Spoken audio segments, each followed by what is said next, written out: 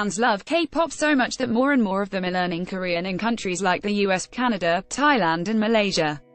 According to a report by the Modern Language Association, Korean uptake in U.S. universities rose by almost 14% between 2013 and 2016, during a period when overall language enrollment was in decline. The latest statistics show 14,000 students are learning Korean in the U.S., compared to only 163 20 years ago.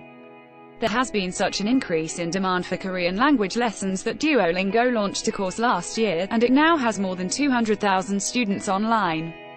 K-pop has become so widespread that a UN aid agency uses the music genre as a conversation starter in a project which connects young refugees from the Middle East with Western students over Skype.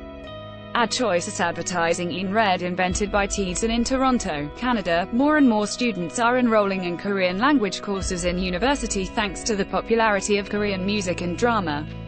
Among my students I have a young woman who grew up in an isolated farmhouse in Grey County, Ontario, but she chose the University of Toronto because she wanted to learn all about Korea. That would never have happened 15 years ago.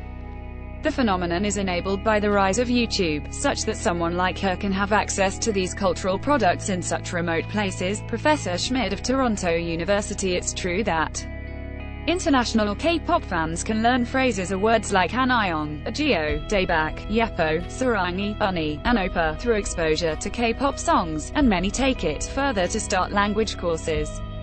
Not gonna lie, I learned how to read Hangul cause of it. Not sure what any of it means, but I can read it. I started learning if not only because I wanted to understand some videos that are never going to get subbed. I love Bangtan. I'm so proud of them, and yep, I'm studying Korean for them. With the rise in international fandoms around the world, more and more fans want to be able to communicate with their favorite idols in Korean, and bilingual fans often help others out. Although the language isn't exactly a piece of cake, international fans' love for their idols is overcoming the language barrier and, at the same time, spreading the joy of K-pop across the world. Run BTS is going to air on TV for a limited time only.